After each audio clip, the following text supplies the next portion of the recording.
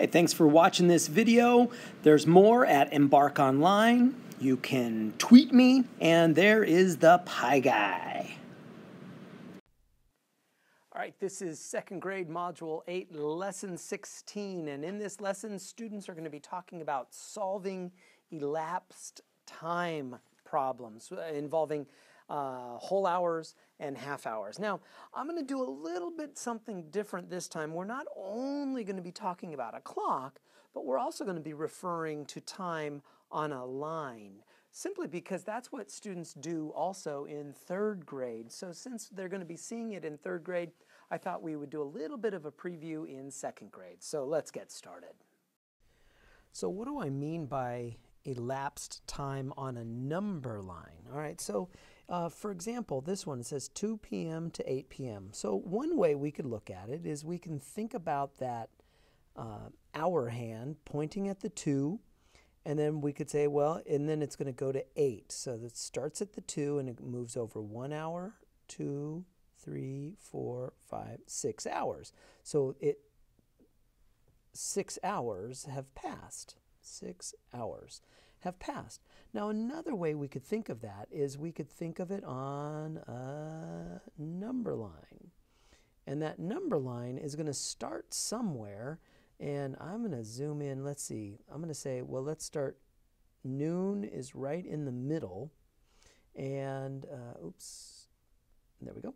And I'm going to zoom in and say if that's noon, then we've got 11, 10, 9, 8, 7, 6, 5, 4, 3, 2, 1. All right, so there's 1, 2, 3, 4, 5, 6, 7, 8, 9, 10, 11. And this is all on the AM side. And then we can move over and we could say, all right, well, let's see, that's going to be 6. And then 1, 2, 3, 4, 5, 6, 7, 8, 9, 10, 11. And so we could look at this side, and this side is the PM side. All right? So, oops, there we go. And so if we wanted to, and we wanted to look at moving from 2 p.m. to 8 p.m., so you could start at 2 and go 3, 4, 5, 6, 7, 8. Okay, so we could start at 2 and go 1, 2, 3, 4, 5, 6. So it's 6 hours to go from 2 to 8. So using that same idea, how about from 7:30 a.m. to 12 noon? So let's zoom in.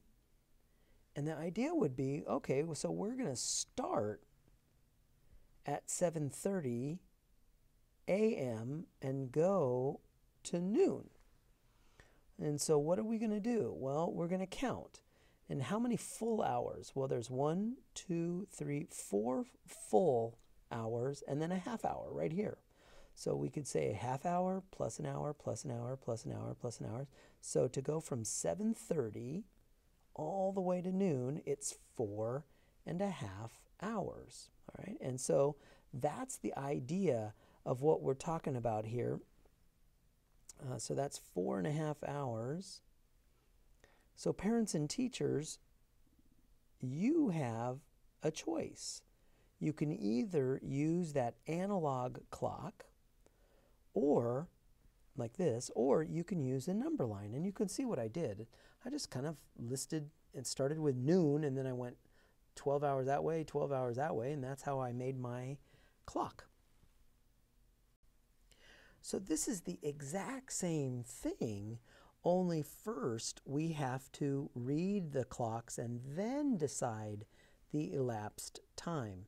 So the idea would be, let's zoom in here, this first set of clocks, and we can say, well, this one's 4:30, so let's get a little thicker pen.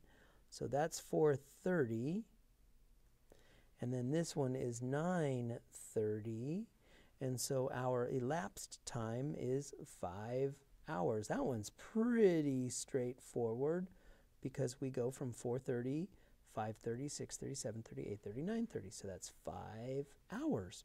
But again, you might want to consider drawing a number line.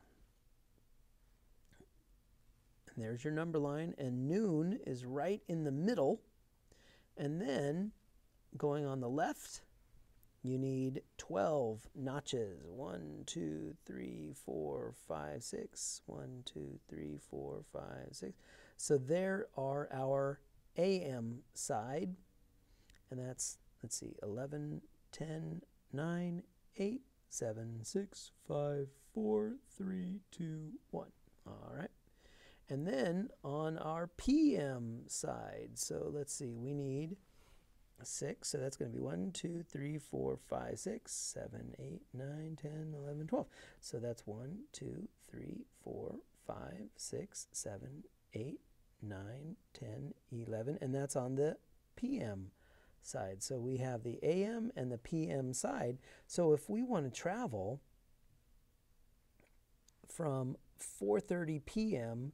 to 9:30 p.m., that means they're going to go from 4:30, which is right in the middle, to 9:30, which is right in the middle.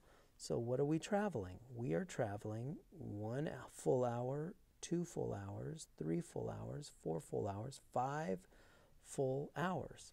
Another way we could have done it, it said, well, here's 1 hour, here's 1 hour, here's 1 hour, here's 1 hour, but then this half right here plus this half right here equals another full hour. So there's a couple of ways to show that we are talking 5 hours.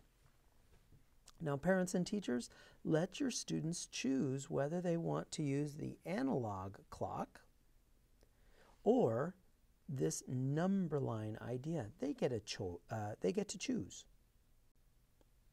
So here it says Kylie started basketball practice at 2:30 and finished at 6. And we're talking PM in both cases.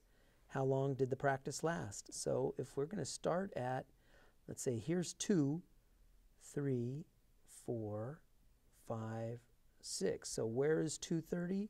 Well, 2:30 is going to be right in the middle of 2 and 3. Here's 6 o'clock. How far did we go from 2:30 all the way to 6? Well, we can see we've got a full hour, a full hour, a full hour, and a half an hour. So we've got 3.5 hours. And then down here, Jamal spent 4.5 hours at his family picnic.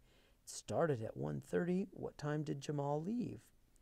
So we're going to start at 1:30. So that means it's going to be right between 1 and 2. 3, 4, 5, 6, 7. So 3, 4, 5, 6, 7. So I'm just kind of making a number line. And we know that he started here at 1:30 and he spent 4.5 hours.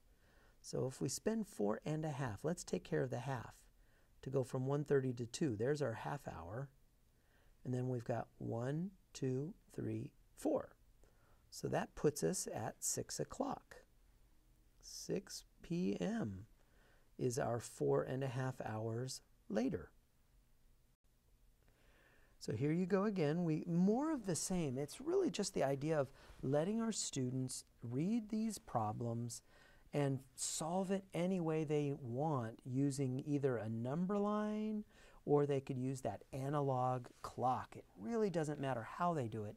We do, however, want the students to be getting the right answer. So I'm going to skip these 2 problems because I think you get the idea. Use a number line or the analog clock. My kind of preference is the analog clock. The number line. I kind of dig the number line.